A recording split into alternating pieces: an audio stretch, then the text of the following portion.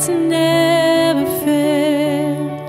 On mountains high, in valleys low, my soul will rest, my confidence in you alone. Hope has a name, his name is Jesus, my Savior's cross.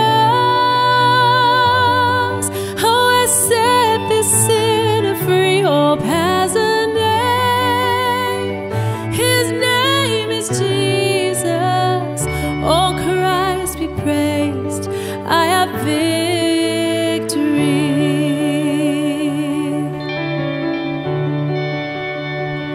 There is a light, salvation's flame, Christ undefeated, trampled the grave. See now the cross be lifted high. The light has come, the light has won. Behold the Christ. Hope has a name, his name is Jesus, my Savior's cross.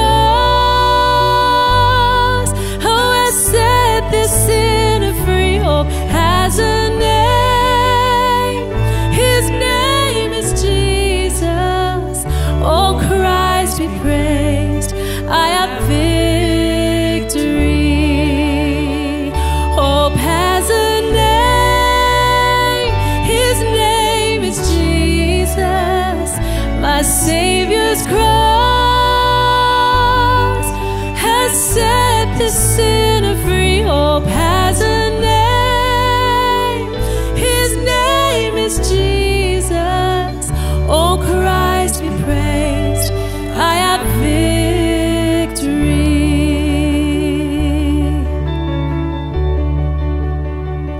There'll be a day, my hope complete. Now home in glory, your face I'll see. My pain no more, my fear will cease. I bow my life, I fix my eyes on Christ my King. I bow my life, I fix my eyes on Christ my King.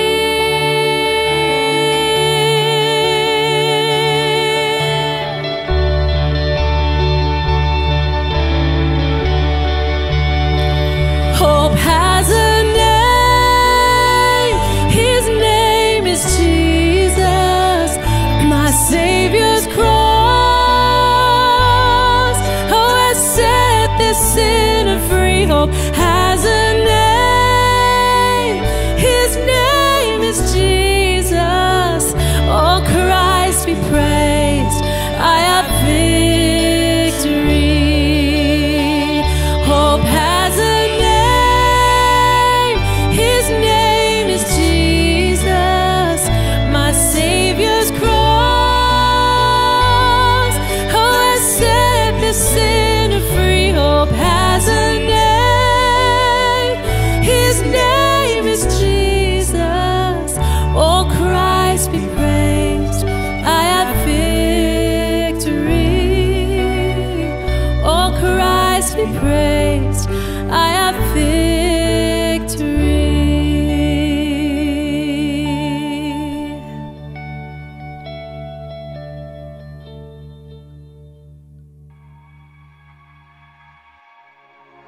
Hey, welcome to Prairie Lakes Church. I'm Cody, the digital pastor here. And right off the bat, we need you to hear this, that we are a no matter church.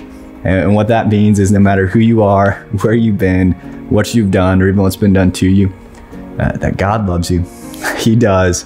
And you can look for him here with us. You don't have to have it all figured out. You don't even have to believe everything that we believe here to start. We are just really glad that you're here. And if you are new or newer, or maybe you've been around here for a while and you just haven't taken that step in getting connected, I would love to help you take that step. And if you do, just as a thank you, I'll send you an Amazon gift card here today. And what you can expect is I'm not going to spam you with texts or emails. I'll just reach out this week and see how I can be praying for you. So to fill out that form, it's just a short form. You go to prairielakes.org/welcome, or you can click the link in the chat right now. And one of the faith milestones that we celebrate here at Prairie Lakes is baptism. And baptism is a couple of things. If we look at scripture, it is an act of obedience. It is just obeying what Jesus commanded. He tells us in the Great Commission to make disciples of all nations, baptizing them in the name of the Father, Son, and Holy Spirit. In the book of Acts, we are told to repent and to be baptized. So it is an act of obedience, but it is also just a public display of your inward salvation. So it is for believers, and it is a celebration. It puts on display the inward work that God has done in you. So it is truly a highlight of the life of a believer. So we would love to help you take that step if you've stepped over the faith line and haven't been baptized. So whether that was a recent decision you made or it happened a long time ago, we would love to help you join in on this celebration. So if you want to learn more about baptism, how we could even do it no matter where you are at geographically, you can learn more or sign up at prairielakes.org/baptism. One of the next steps that we take here is giving generously. And when you give to Prairie Lakes Church, you do a couple of things. You partner with us in changing lives here in the state and beyond. You partner with us on our mission to cover Iowa with no matter churches, and you give God room to work. When you remove finances, money from the throne of your heart, you put God back in his proper place when you give generously. So if you want to take that step, whether it's for the very first time or increasing in your generosity, you can do that at prairielakes.org/give. And hey, we are going to kick to today's message. We're going to hear from Pastor John, just setting up our new Worth the Risk series. So let's kick to Pastor John.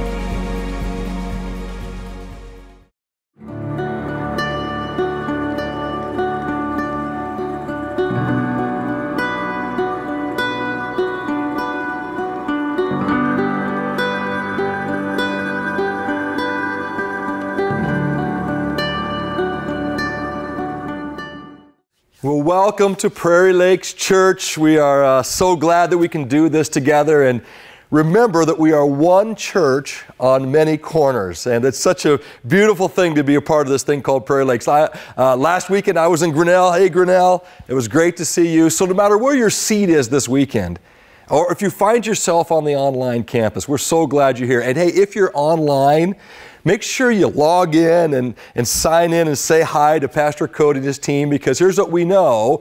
We want you to be known, and connected people and being known are growing people. So we really want to connect with you. So if you're online only, make sure that you sign in and do that. All right, we're doing the new series. We're going to take 5 weeks, and it's a series that we're basing small groups around. And let me just say this right now. If you haven't gotten the group for this series, you can still do it. Just go to your campus pastor or somebody on your team there and just say, I want to get in a group. I know it's late, but I want to get in a group. I think it'll really be worth it for you, really worth it, because we want you to be connected relationally. That's one of those next steps that we lay on the foundation of Jesus. So we're in this series called Worth the Risk, okay? And I want you to know this, that you can go to the website, and when you go to the website, go to the Sermon Study Guide. And here's a picture of it right here. But in the Sermon Study Guide, man, it's there every week for every message that we give. And this one is really designed for not only individual use, but this is the group study guide too. So we really want you to take advantage of that. And I'm excited about doing the adventure and using the QR code on there. It's something kind of unique for this series. So jump and do that. All right. So when we talk about Worth the Risk, here's where we're going with the series, is this. If you're a follower of Jesus, listen, I know not everybody's a follower of Jesus here, but I know that, but if you're a follower of Jesus, and what we mean by that is if you've made the step over the faith line and you're trusting Jesus, you said, you're my only hope, you confess that you're a sinner, and you believe that he's the King and the Messiah, and you make that step over the faith line, you become his follower. And now, there's phases and stages to being a follower, right? Just like in any kind of relationship, and it moves, and there's some ups and downs in it. But what we know is that sometimes after you're a follower of Jesus for a while, some weird stuff can set in. a spiritual apathy can set in, and whether it's on circumstances or culture or something going on in your own life or sin, but we just know it can, or a lethargy kind of in your faith. Another thing that can set in is there's this kind of need and this desire to kind of hunker in and increase desire for my own comfort and my own safety. And listen, we're all going to have those kind of parts to our following of Jesus, but sometimes when those feelings and those phases set in and they stay for too long, you sit in a spot that is really the opposite of what Jesus is calling you to be in and to do. See, everything in our society right now, coming out of this pandemic and all the political stuff and all the cultural stuff, right? There's this kind of call, this siren scream for us to hunker back and this desire for kind of getting safe and my own security starts to really creep to the top of my list of what's most important. But what if that's the actual thing that's putting some of us into this camp of spiritual apathy, and some of us into this camp of spiritual lethargy, or some of us in this camp of kind of having this walk through sleepwalking faith that isn't going anywhere? What if Jesus is actually calling us to be something completely different from that? For the next 5 weeks, we're going to dig into the parables of Jesus. And I think what you're going to find is this: very surprising about what Jesus is actually looking for in his followers. So let's dig in. So I want us all to do this together, okay? Whether you have your phone or a paper Bible, if you have an app on your phone, use it, but I want all of us to turn to this one because we're not going to put it on the screen. Matthew 25, okay? Matthew 25. Now, Matthew's a fairly easy book to find. It's the first book of the New Testament, so thumb through it. No shame. They don't have all the books memorized, but this is your chance to learn and go and do that. So bring it to Matthew 25. Now, in Matthew 25, we're going to sit in actually verses 14 to 30. This parable, this story of Jesus. But it's really important that we put all of this in context, this story in context. Now, this is the parable of the bags of gold, or the parable of the talents, and kind of depends on what version that you have. But this is a story, but it's set very specifically in a context, okay? So if you're in Matthew 25 right now, I want you to just flip back to the beginning of 24. And here's what we see in 24. Well, in 21, back to chapter 21, Jesus is coming into Jerusalem, right? He's getting ready to get there. And in 24, Jesus is telling these stories, and he's talking to his disciples, he's talking to the people, and it's very focused on the end times. It's very focused on what to expect at the end. It's very focused on this kind of theme of waiting and what's next. See, if you're a follower of Jesus, we've got this really strange dynamic that we live in, okay? Because here's what we know. Though we live on this earth, it's not our home, right? This is a temporary residence. Our real home is in heaven. And though what happens here is crucially important, it's all based on Him. So we kind of live on this idea that, yes, I'm here and I'm not a citizen, I'm a citizen of heaven, but I've got a role to play and I've got a mission to accomplish, and it matters a lot. So we live with this kind of one eye on earth and one eye kind of on heaven, like what's next? And we live in this, not a tension, but we live in this balance of going, someday He's going to come back, but today, this is where I'm at. Someday He's going to return, but today I'm on mission for Him, preparing for that return. And so we live in that kind of a paradox of already but not yet. And so there's this watching and this waiting for it. So in chapter 24 of Matthew, he's Jesus Himself is saying, hey, he's talking about the end times, and then he gets down he gets to verse 30, and he says, then will appear the Son of Man in heaven, and then all the peoples of the earth will mourn when they see the Son of Man coming on the clouds. Right? So he's given this idea, this future picture, this someday. Then he gets to 38 and he says, hey, but about that day and hour, nobody knows, okay? Nobody knows. And then in verse 43, and then in chapter 25, he walks into these stories about what it means to live in this kind of in-between, this waiting. while we're here, while we're waiting, what does Jesus expect of his followers? And if you flip ahead just a page, what you're going to see is this. In chapter 26 is the Last Supper. He gets anointed. Judas betrays him. He predicts his denials. He's in Gethsemane. He gets arrested. So this is literally on the cusp of that final days of his life. On the final days of his life, Jesus tells these stories. These stories. And let's look at the best example of them, I think, in Matthew 25. Let's look at verse 14. So here's what Jesus says. He says again, okay, so what will the kingdom be like? What's it going to be like? He says again, it'll be like a man going on a journey who called his servants and entrusted his wealth to them. To one, he gave 5 bags of gold, to another 2 bags, and to another 1 bag, each according to his ability. Okay, so let me just stop there before we go any further in the story. Let me just kind of point things out as we go. All right, so this picture is, and this is a picture of Jesus kind of talking about himself. He's that man going on the journey. What journey is he going on? He knows, right? He knows that in just a week or so, he's going to be arrested and crucified, and then he's going to be buried, and he's going to rise again, and then he's going to ascend to heaven after a while, right? So he knows there's going to be this period where he's going to go on a journey. And while he's gone, what's he doing? He's entrusting his mission.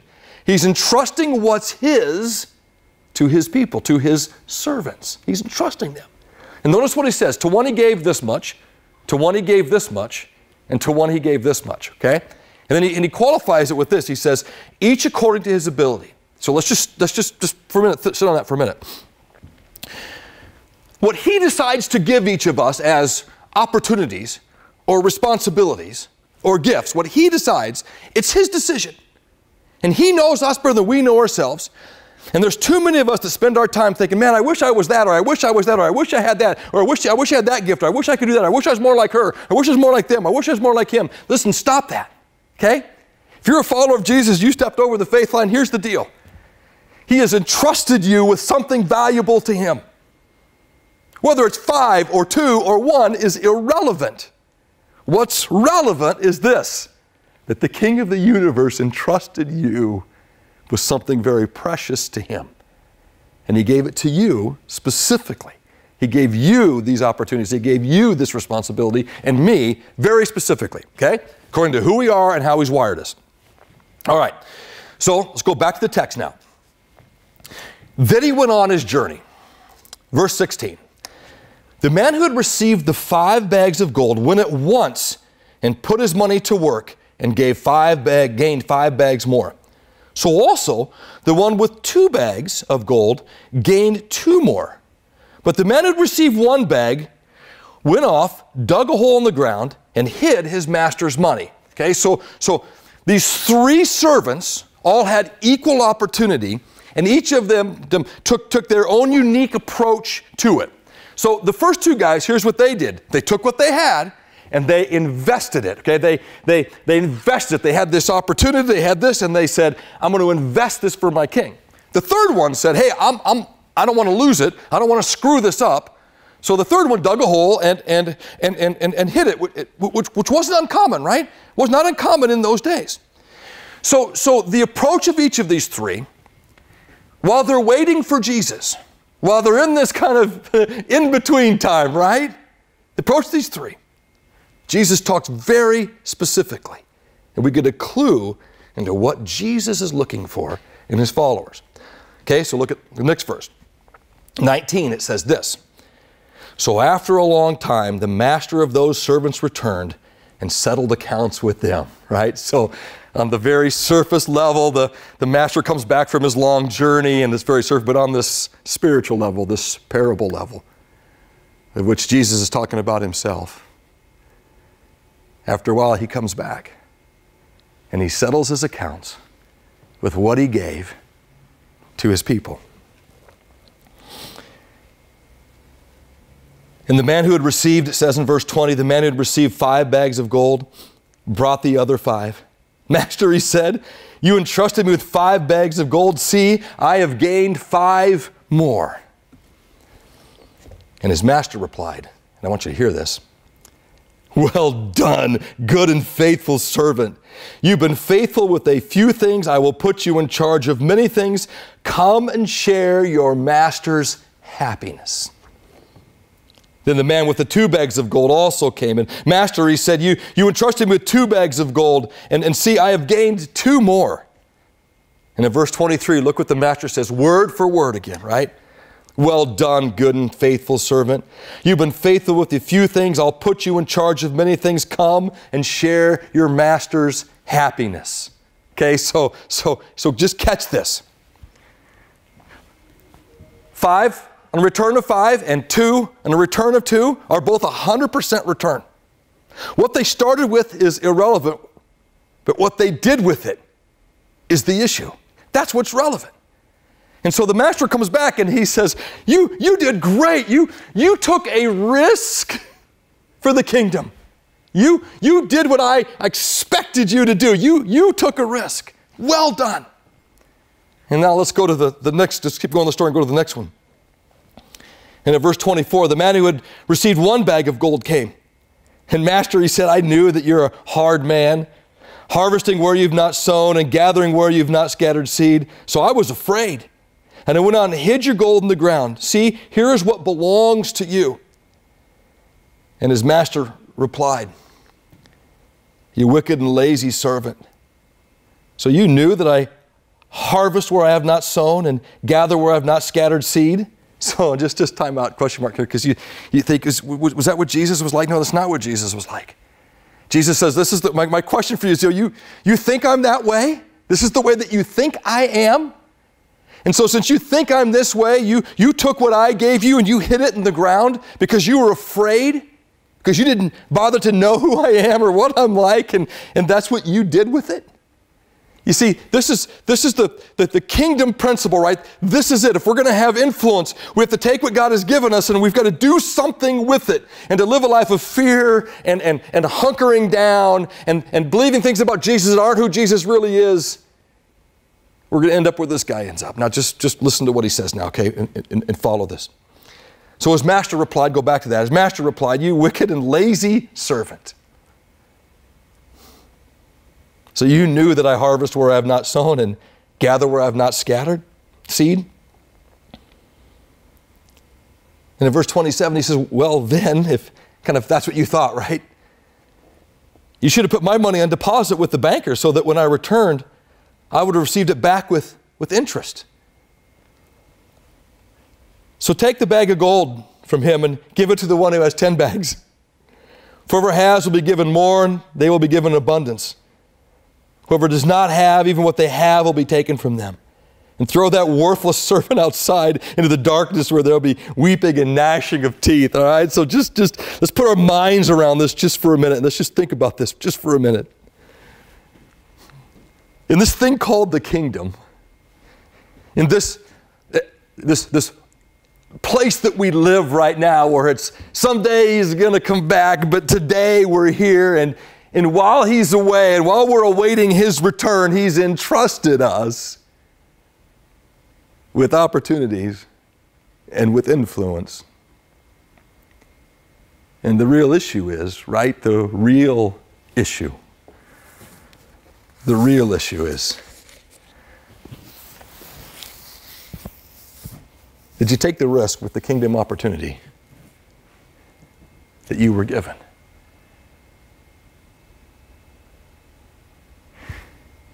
You see, here's this Jesus who knows us better than we know ourselves, and this Jesus,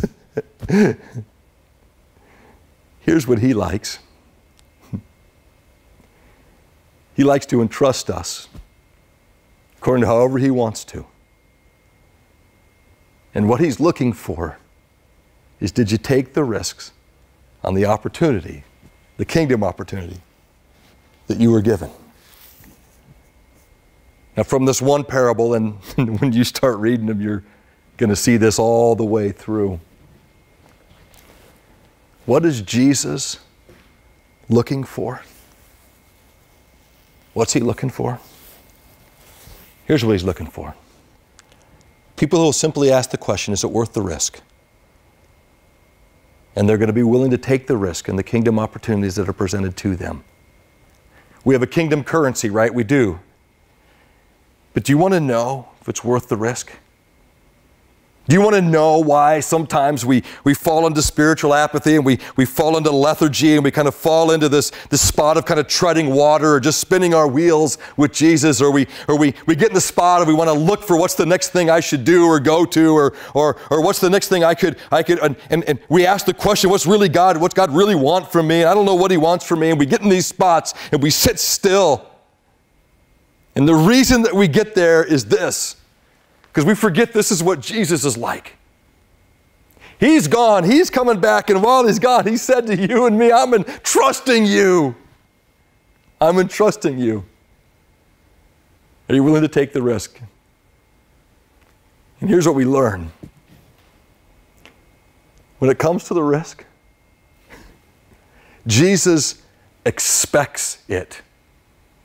He expects us to take the risk and to step into the kingdom opportunity to grow his kingdom and to bring his influence to people and to our property and to our platform, right? He expects us to step into it. He expects it. When God puts a kingdom opportunity in front of each of us, there's always risk, okay? There's always going to be risk. But here's the expectation of Jesus, that you will step into the risk for the kingdom. That whatever opportunity he puts in front of you, you will step into it. He expects us to. And not only that, but he rewards it. Go back to this text and look what he says to those two. One had 5 and one had 2, right? And here's what he says, well done. This is Jesus. What's he rewarding? What's he saying? Yes, this is what I want you to do. Well done, good and faithful servant. You've been faithful with a few things. I'll put you in charge of many things. Come and share your master's happiness. Is it worth the risk when a kingdom opportunity comes? Jesus actually expects it. Jesus actually rewards it. He says, listen, if you'll be faithful in this one little step towards your neighbor, I'll give you more influence. If you'll be faithful in your one little step with your property and your stuff, I'll give you more influence. If you'll be faithful in this one little step into using your platform for me, I'll give you more. And every time he expects it, every time he rewards it. And look what it says at the end of both of these. Come and share your master's happiness. This actually makes Jesus happy.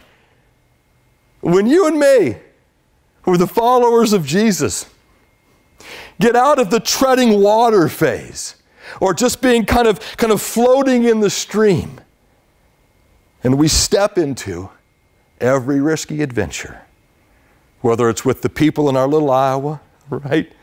Or whether it's with the property, the stuff that God's given us, or whether it's the platform that we have in our place of work and in our families. He expects this. And this is worth the risk. And my friends, it's not just this one little parable, right? It's not one. This theme, right? Is it worth the risk of stepping into the adventure? Is it worth it? The answer is yes. This is consistent with Jesus. This is consistent with what he says. I'm going to show you just one spot. We can go bang, bang, bang, 3 in a row where the same principles ring true. Now, we're going to leave Matthew now. I want you to go to the book of Luke, okay? So go to Luke chapter 10. So it's Matthew, Mark, Luke, John. Go to Luke chapter 10. Luke 10. Now, in Luke 10, it's a bang, bang, bang, but the principles remain the same. So we're not going to be able to kind of just dig through all of these kind of detail-wise, but just write these down so this could be part of your study this week. So you go to the sermon study guide, you walk through that, you walk through the Matthew 25, then other parts during the week or in your small group, you pull up Luke 25, which is Luke 10, 25, which is the Good Samaritan. Some of us are familiar with that story. And then right after that, in verse 38, is the story of Mary and Martha. Okay, that's not a parable, but it's the illustration of what Jesus rewards, okay? And then right after that, in Luke verse 1 here of chapter 11, he gives kind of the shortened version of how to pray, and then he gets into the late night need. Okay, so these are the three. And I want you to look at them with me because I want you to see these principles ring true, okay?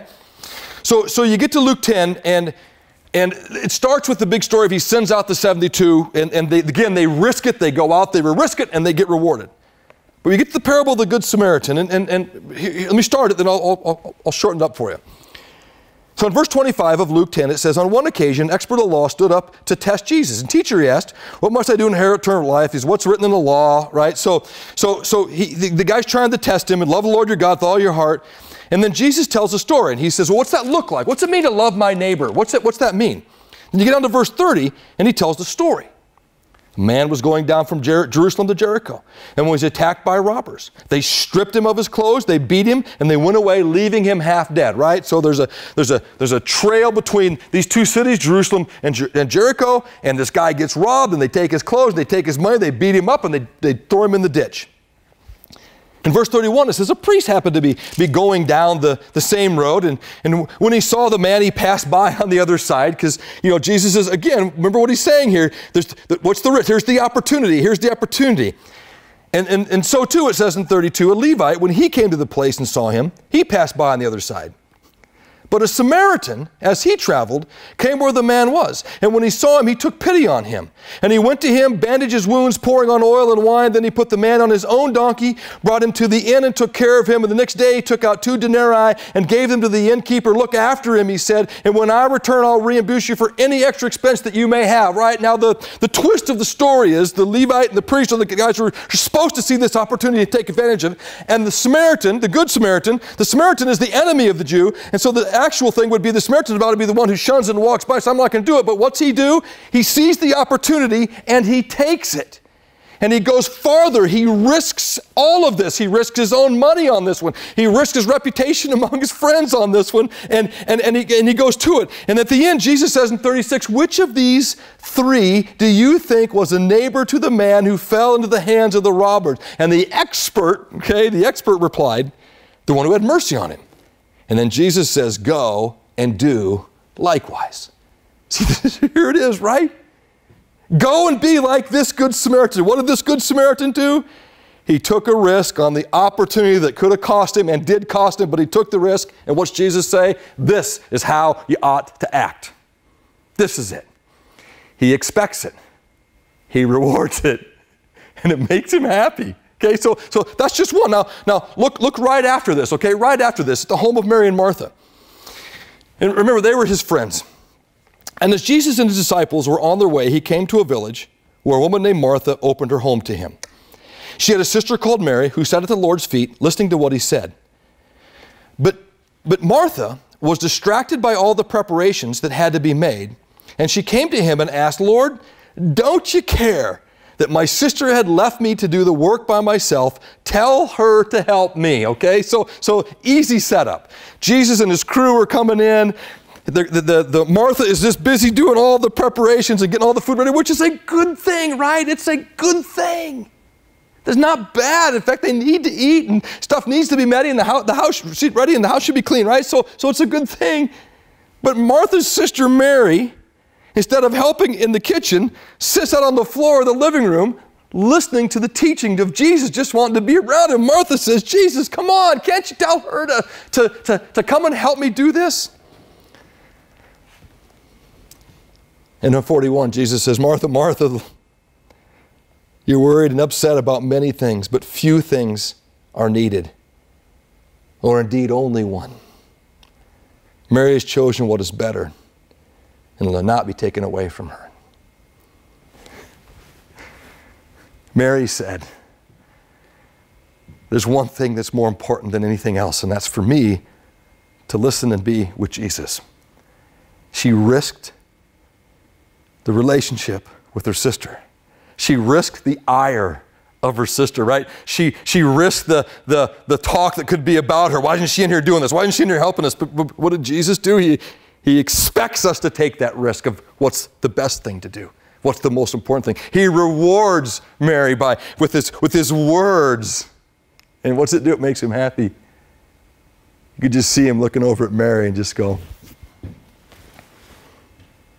but she's chosen the best thing. The best thing. Okay, one more quick one. We'll end with this, okay? So you get to chapter 11, right? This is all in a row. Then this is the kind of the mini teaching on the how do we pray, right? The Lord's Prayer. And then this next story, right? There's another story, okay?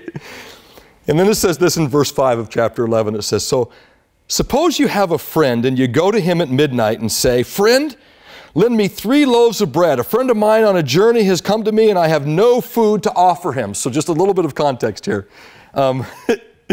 So hospitality in the Middle East in the time of Jesus, that was just a huge thing, and it would have been shameful and embarrassing, and there would have been one of the worst things you could do was not offer hospitality to friends who roll in, okay? Not offer hospitality. So this guy doesn't have any bread, so he rolls over to his friend's house and says, give me 3.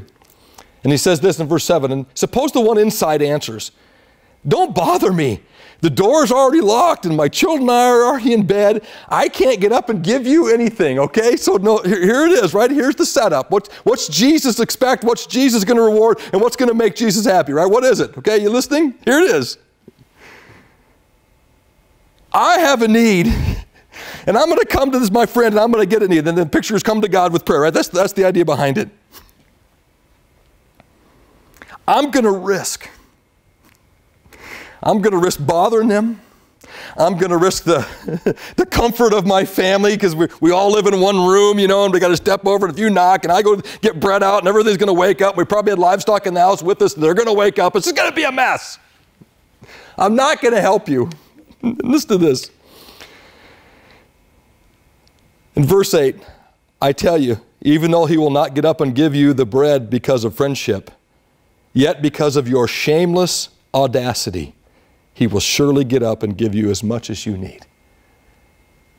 So what's the reward? Jesus says, this is what I expect. That you take the risk for the kingdom stuff. Jesus says, I'm going to reward that every single time. And then Jesus says, this is what makes me happy. My friends, listen, we're going to spend these 5 weeks, the next 4, and we're going to ask this question, is it worth the risk? And we're going to ask this question of the 3 big kingdom currencies that we have, people, and our property, and our platform. And we're going to ask, does Jesus expect it? Does Jesus reward it? And does it make him happy? And if you want to live a life with Jesus that's a kingdom adventure, this is the road we take. Thanks for that message, Pastor John. And it is truly worth the risk to say yes to what God is calling you to. So I encourage you to join us back in the next week. So we're going to get really practical, looking at different areas of our lives. Now we can leverage them for the kingdom. But if you need prayer or someone to talk to right now, we have people ready in this moment. So send us a message if you're on social media, and you can hit the live prayer button if you're on Church Online, and we would love to connect with you. And kids, you're up next. Children's programming will start in just 1 minute, so don't miss that. And everyone else, it was so good to be with you here today. We'll see you back next week.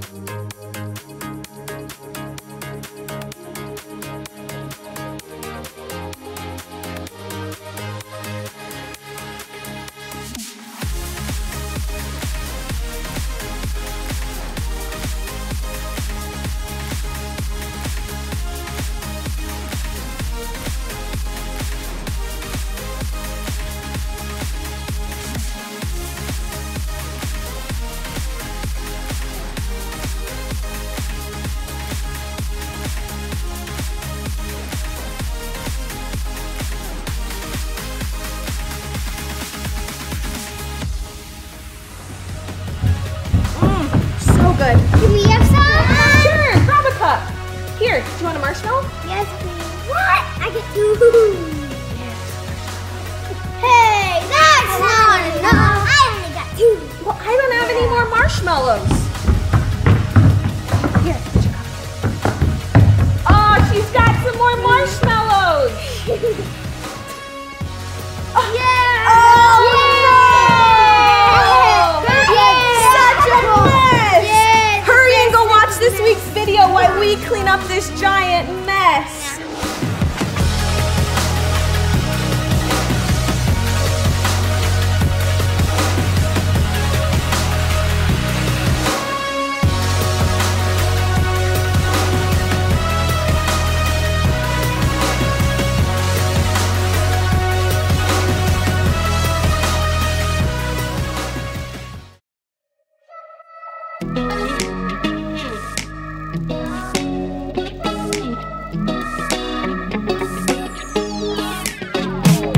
Whenever I'm in need and I'm looking for help, God, you're always there for me. Wherever you lead me, I can follow you. God, you're always there for me. Oh, God, you're always there for me. Help me believe you know what's best for me. I feel it in my soul when you are in control. I got one life to live and I wanna live it your way. Oh yeah, I do what I should do when you help me choose. I got one life to live and I wanna live it your way. Oh yeah, I got one life to live and I wanna live it your way. Oh yeah, one life to live and I wanna live it your way. Whenever I'm lost and I don't know where to turn, God, you're always there for me. Wherever I go, you're always by my side. God, you're always there for me. Oh, God, you're always there for me. So help me believe you know what's best for me. In my soul, when you are in control, I got one life to live and I wanna live it your way. Oh yeah, I do what I should do when you help me choose. I got one life to live and I wanna live it your way. Oh yeah, I got one life to live and I wanna live it your way. Oh yeah. Yeah. God, help us to be more like you. 'Cause your way is the best way. I feel it in my soul when you are in control. I got one life to live and I wanna live it your way. Oh yeah, I do what I should do when you help me choose. I got one life to live and I wanna live it your way. Oh yeah, I feel it in my soul when you are in control. I got one life to live and I wanna live it your way. Oh yeah, I do what I should do when you help me choose. I got one life to live and I wanna live it your way. Oh yeah, I got one life to live and I wanna live it your way. Oh yeah.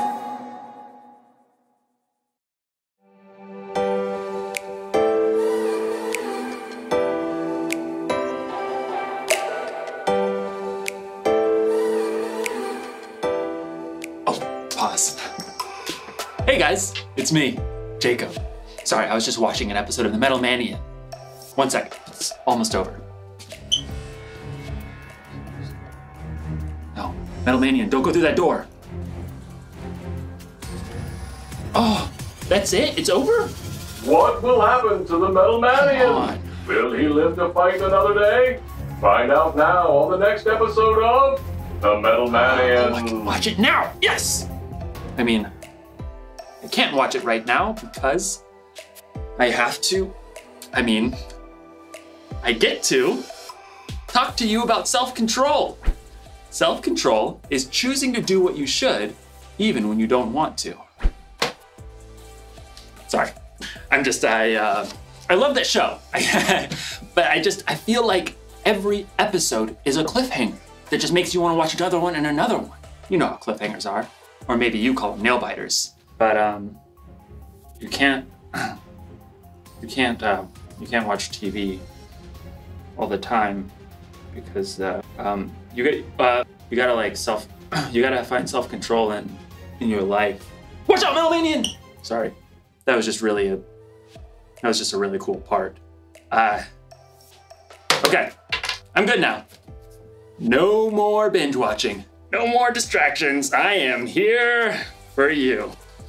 You have my complete and utter attention. I have to know. And no, but I must, but I can't.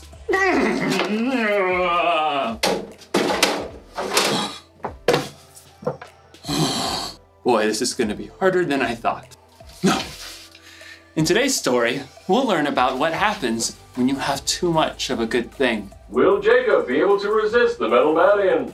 Will he learn a lesson about self-control? Find out in the next few minutes. I sure hope so. The Bible. It's 66 books of history, stories, letters, and poetry that fit together to form God's one big story. The epic adventure of how He created us and loves us so much that He made a way to rescue us. As we travel through the Bible, from Genesis to Revelation, we discover people who met God and found their lives changed forever. Now, for an amazing story. Inspired by the book of Proverbs, chapter 25, verse 16. Adeline and her younger brother Zeke had been waiting weeks for this particular Saturday. It's here! Yes Day! Every year, their parents declared a yes day, where they would say yes to anything Adeline and Zeke wanted to do, with a few rules. We're not spending more than $15 each on anything other than meals. And we're not doing anything that could hurt you or anyone else. Can we have donuts for breakfast? Yes. And ice cream? Yes. With whipped cream and gummy bears? Yep. Yes! Fueled by this sugar rush, Zeke and Adeline had energy to burn. Can we have a family water battle? Kids against parents. Absolutely. The kids' super soakers were beating their parents' water balloons until Dad busted out the water hose.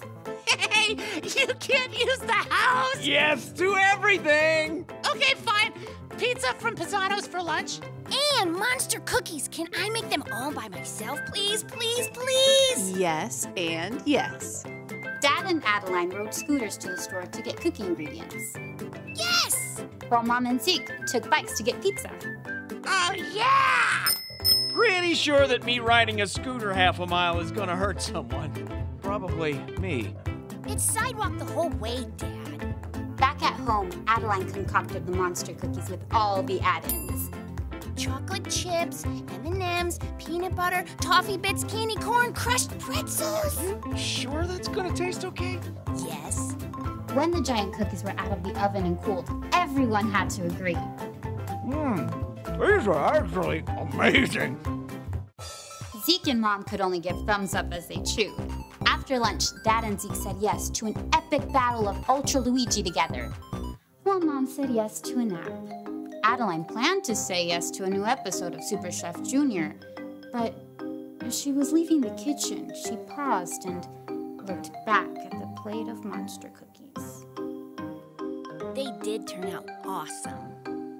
It almost seemed as if those gooey cookies were calling her name. Adeline, Adeline. Well, it is yes day. Adeline grabbed another cookie for now, and one for while she watched Super Chef Junior. When Adeline finished her episode and the cookies, she passed through the kitchen to find Zeke and Dad. Adeline. Yes? The cookie seemed to smile at her with candy-coated faces. Well, yes, just one more. In the rec room, Dad and Zeke were still battling it out. Hey, sis, you want to play? Adeline wanted to say yes, but her stomach felt a little queasy, and the flashing screen made her head spin. I'll just sit this one out. Don't suppose you could bring us a couple of those incredible cookies? Sure. In the kitchen, Adeline put 2 giant cookies on a paper plate.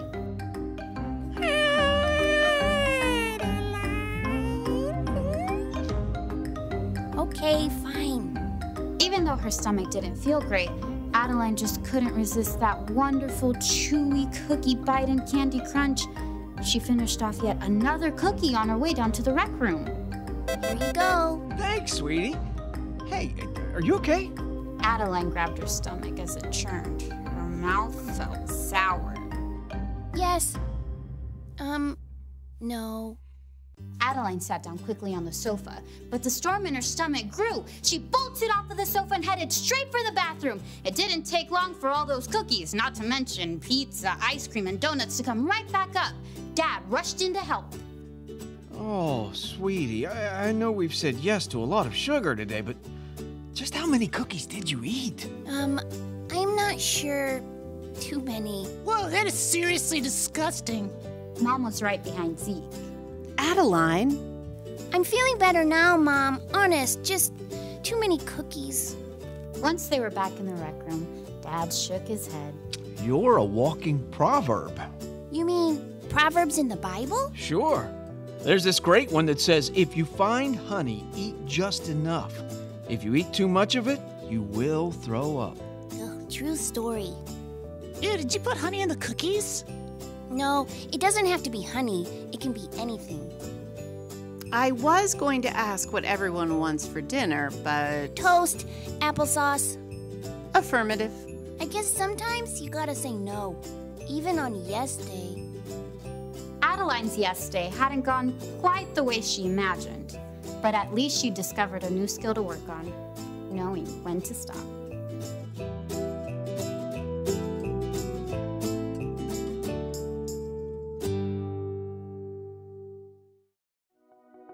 Sometimes when it comes to self-control, you need a little help. That should do it. King Solomon wrote, "If you find honey, eat just enough. If you eat too much of it, you will throw up." You notice that Solomon didn't write that there was anything wrong with eating honey, but you can have too much of a good thing. You have to know when stop. This isn't just true with honey either. For some people, they can't stop playing video games. Jump, dive, collect extra health. Some people can't stop eating sweets. For some people, it can even be sports. Okay, I got soccer at 9. I got hockey at 10. Boxing after that. Right before lunch, I'm gonna get some football in. After lunch, I'm gonna get some baseball in. Cornhole, pickleball, jujitsu. Now, none of those things are bad things by themselves. But if you don't know when to stop, even good things can get out of hand.